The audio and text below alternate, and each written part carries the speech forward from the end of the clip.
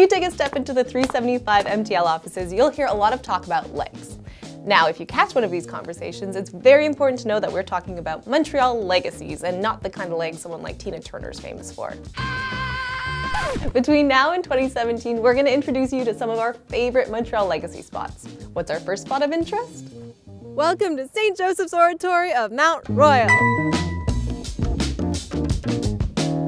Did you know that the Oratory is one of the most frequently visited pilgrimage places in the entire world? St. Joseph's Oratory is actually the second most visited site in Quebec, ranking below only the casino. Who would have thunk it? Montrealers are always telling tourists to visit the place, but take a second and ask yourself, when was the last time you actually came up here? Anybody? Here are 5 reasons we should start getting excited about getting our butts up here more often. First of all, this place is kind of magical. Full-on miracles were performed here by the renowned Brother Andre, also known as the Miracle Man of Montreal.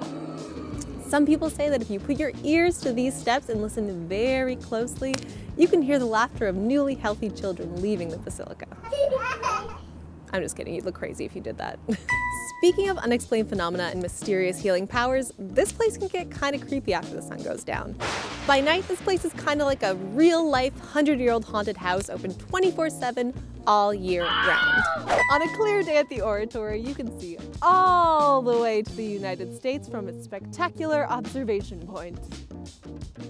Well, almost. Catholics come from far and wide to experience the wonders of the Oratory, and many of them climb up these steps on their knees in devotion. The least you could do is come up here and give them your totally silent, completely unobtrusive moral support. While the Oratory may be absolutely stunning right now, like a fine wine, it's only going to get better with age. And a little help from the Legs project. So, what exactly does 2017 have in store for this historic landmark?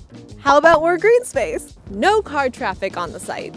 And a 360-degree observation center that will allow everyone to take in the city's most breathtaking view from the highest point of the building. Obviously, you don't have to wait until 2017 to come check out the Oratory. Why not take a trip up here before we all get snowed in about 10 minutes?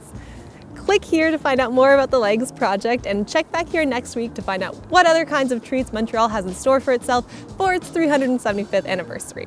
We've got a ton of legs to cover, and if you want to see a particular one, let us know in the comments. Together.